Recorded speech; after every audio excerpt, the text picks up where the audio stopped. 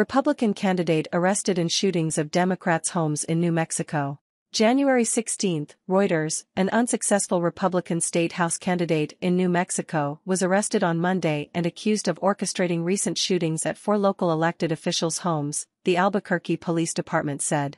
Police said on Monday they had arrested Solomon Pena, 39, and accused him of conspiring with, and paying, for other men to shoot at the homes of 2 county commissioners and 2 state legislators, all Democrats.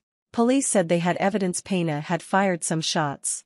Pena lost his election for the state house in November to an incumbent Democrat who garnered more than 73% of the votes.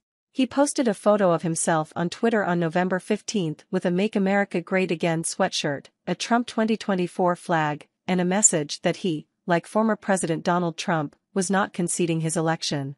Police said at a press conference Pena had denied his election loss and had approached the commissioners and lawmakers at their homes, claiming election fraud was involved. Police said more people would be charged in the shootings and some suspects were in custody. A lawyer for Pena could not immediately be identified. The Albuquerque Journal reported that on December 4 8 shots had been fired into a county commissioner's home and on December 11 more than 12 bullets had hit another commissioner's home. On January 3, 3 bullets fired into a state representative's home had gone through her 10-year-old daughter's bedroom, the paper reported.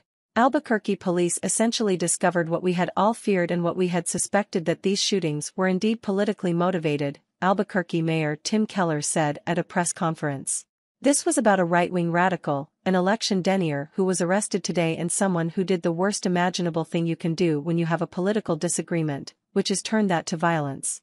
Citing state records, the Journal reported that Pena previously had been convicted of 19 felonies, including burglary, larceny, and had spent almost 7 years in prison. Reporting by David Shepardson, editing by Heather Timmons and Bradley Purrett.